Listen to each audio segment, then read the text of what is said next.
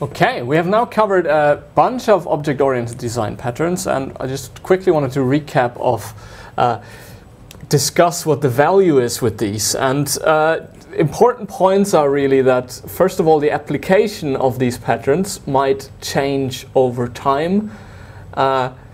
As, for example, you see with the singleton debate, that originally this was maybe used more than it is now, and there is much more criticism regarding, for example, the testability of singletons. So these things might change over time. Then they very much depend on the design of the language you're using, the programming language. So in some languages, some patterns might not be possible. In some languages, you might not need certain patterns, and the concrete implementation might look different. So in the slides to this module, I have also provided a reference for Python in particular, where you see a discussion of the patterns, and you also see implementation examples. Because of course, the patterns I've shown you on the UML level, and how to implement them, that is really, really language specific, and whether you need them is language specific as well. So that's definitely a key point here as well, that it depends as always. And finally, you should be aware, if you're new to patterns, that there is this typical situations of having patterns everywhere. And that's the classic saying of, if everything you have is a hammer, everything looks like a nail. So if you're new to this and you think this is a great idea, novices typically start just applying patterns wherever they can, and that might just be not required. So you should really think about, is it needed that I have a pattern? Does it really provide a benefit?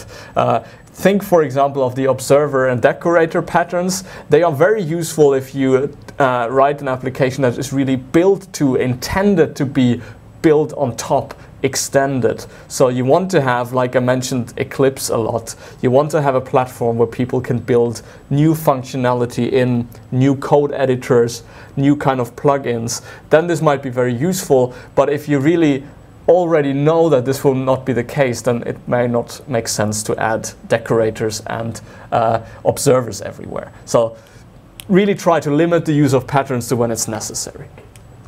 So that's the idea of design patterns, and that concludes our overall design and implementation module.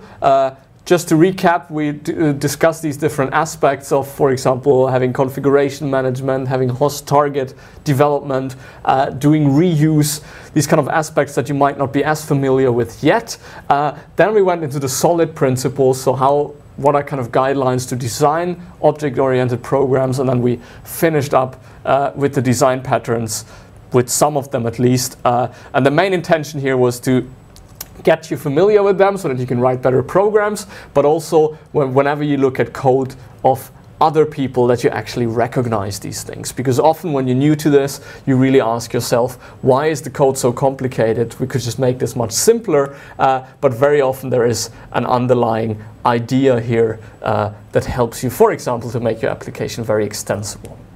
Okay, thank you for watching Design and Implementation, and for this module we are done.